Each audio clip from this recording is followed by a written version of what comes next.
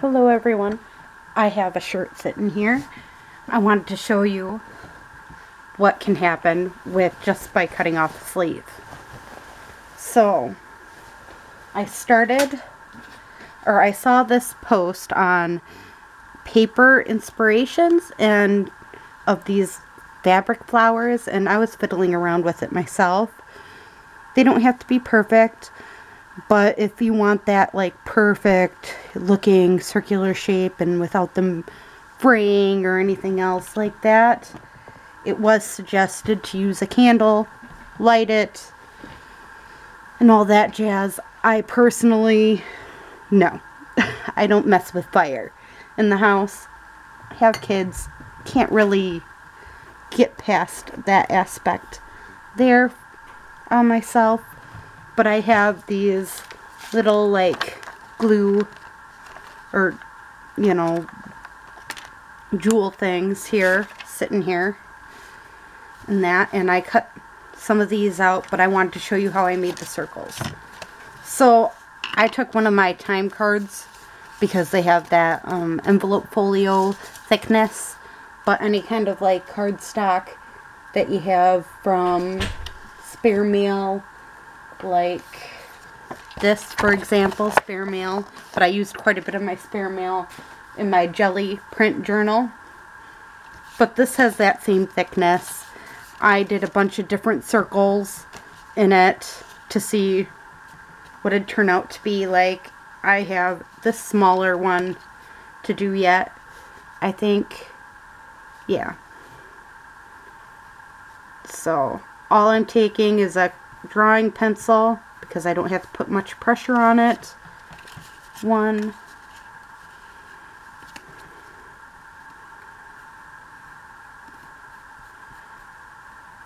You can use any kind of pencil or a pen or a permanent marker, whatever you have, and just draw 3 circles is what I'm doing, and then cut them out. So I'm just going to cut it out, the spot that I'm using. Now I'm going to cut all 3 of these out, trying to make sure I stay in frame a little bit here for you.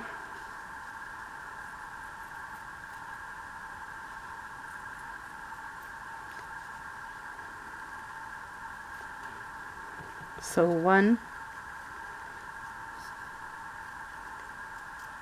and I draw my circles on the back of it, so, and I chose pencil because no one's going to notice pencil. If you use permanent marker, there is a chance of it leaking through, and I didn't want that chance, so that's why I didn't use permanent marker.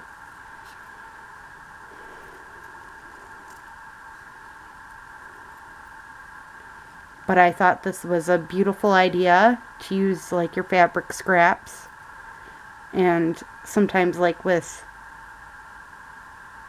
not knowing what to do with some of my fabric, doesn't always happen, but sometimes this definitely helps.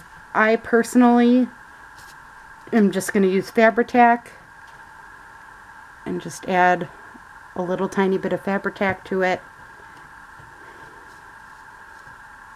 and I try to make sure they're opposite. So because this is striped, if one's going one way, I purposely put it the other way, and just keep on doing that as I'm adding them.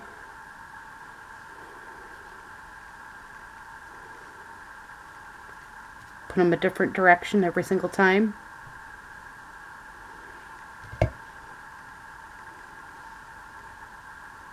Now you could stick a brad through this. I personally, I have these jewel type stuff sitting around.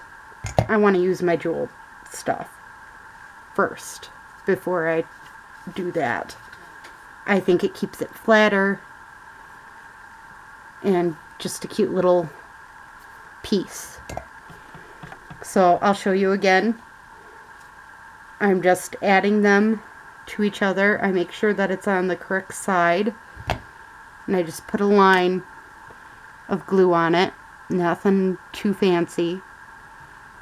Make sure they're not in the same direction. Again, I just keep on trying to make sure they're not in the same direction as I'm doing this, because again, it makes it a lot more difficult. Now I have to figure out what this is, bottom,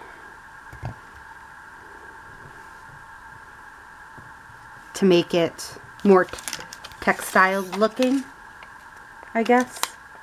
I don't know. I personally, that's the only thing is I like it, the look of it. And I have a sticker stuck to my finger.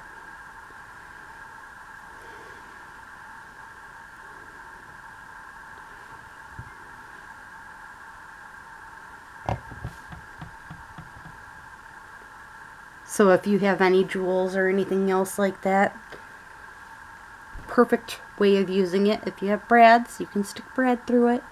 No one's telling you not to. I just want to show you what I do. So.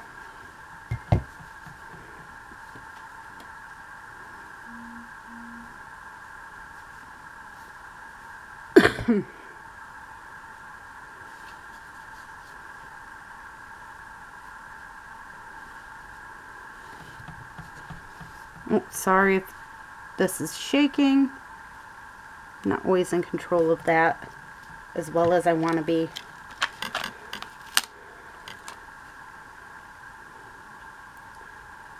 There's supposed to be glue dots, but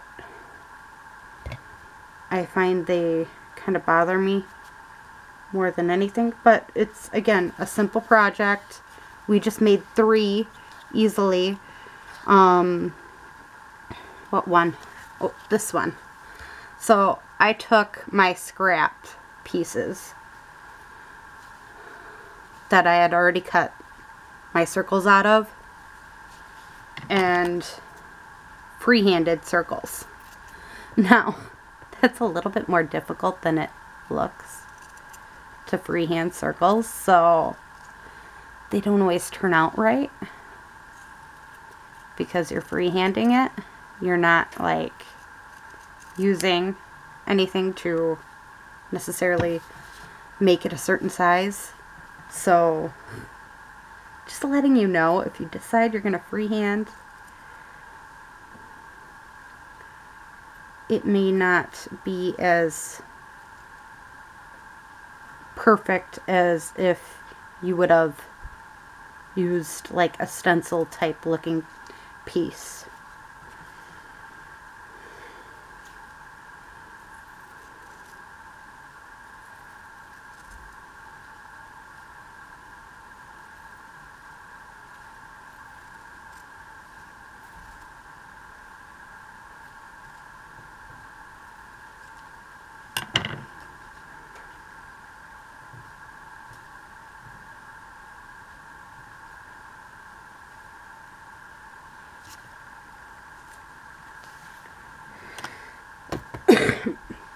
But this is how I don't waste the fabric when I'm doing something like this. I just freehand a little bit.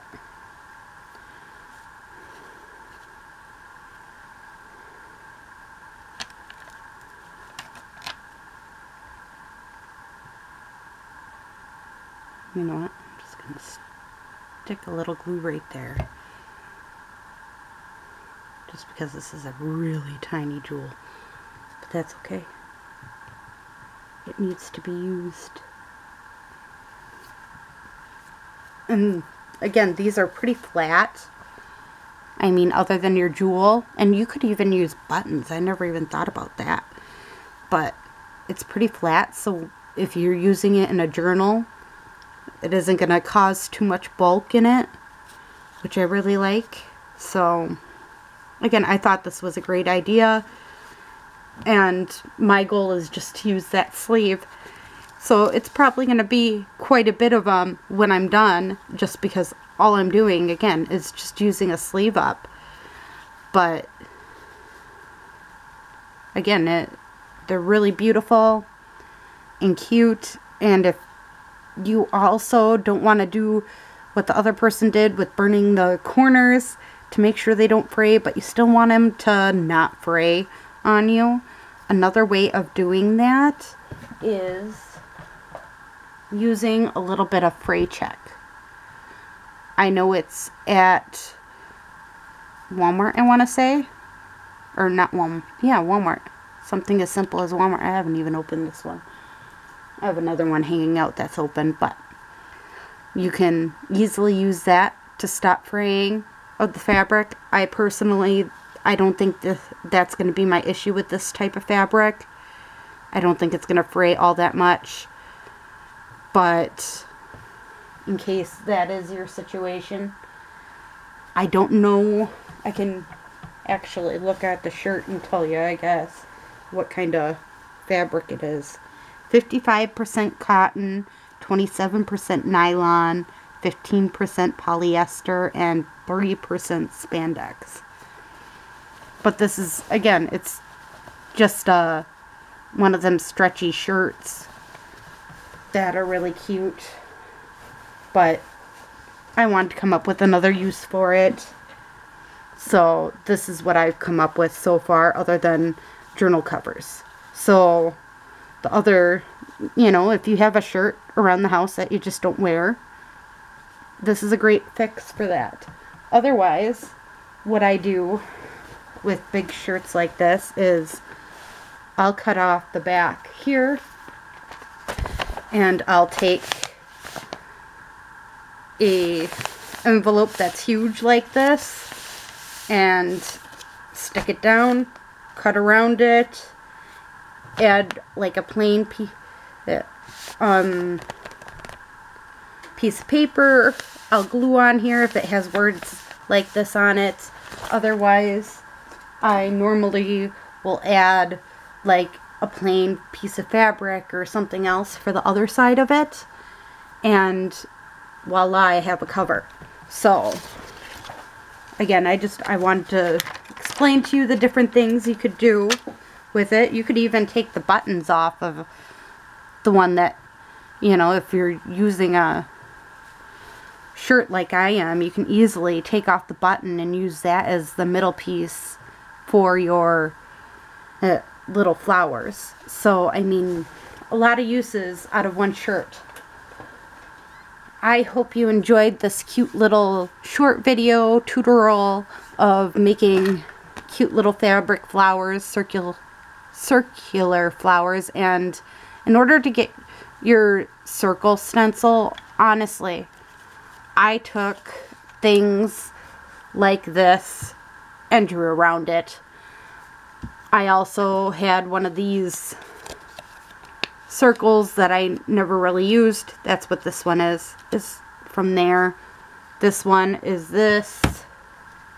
Wait, no, that is actually my Fiskars cutout. I tried using this one, and for some reason it didn't work. So I decided, because this cap is a little bit bigger, but not much, I just put it in that one. This tiny one is actually a glue stick cap I drew around.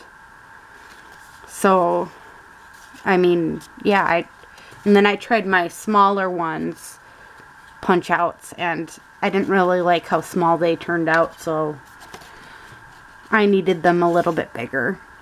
So I tried looking around my desk to find circular stuff that fit what I needed in order to make these circles.